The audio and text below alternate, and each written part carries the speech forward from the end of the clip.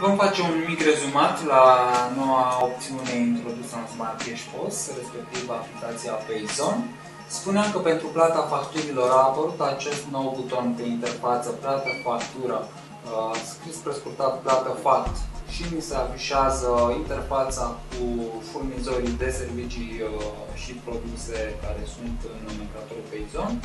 Avem Avon, Miasig, Orange, Romtelecom, UPC și așa mai departe. În funcție de ce factură ne prezintă clientul, vom selecta, l-am selectat acum Romtelecom, vom selecta furnizorul respectiv, scanăm codul de bară, ni se va afișa suma pe care clientul o are de plată. În momentul de față eu am dat OK la un cod nul.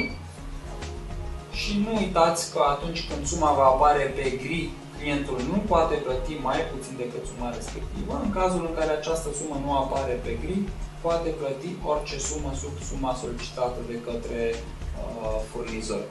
Pentru reîncărcare, spuneam că trebuie să intrăm pe semnul întrebării, paleta de fast food și aici avem paleta de servicii de reîncărcare. În momentul de față sunt pe paleta de focusat, care prezintă servicii de televiziune prepaid. Avem cartela Click de la 3 la 12 euro, Cosmote, unde avem de asemenea valori de la 7 la 20 în funcție de ceea ce actualizează partenerul nostru Payzone. Avem paleta de la Orange, Vodafone, deci absolut toate serviciile cele mai utilizate de către clienții noștri.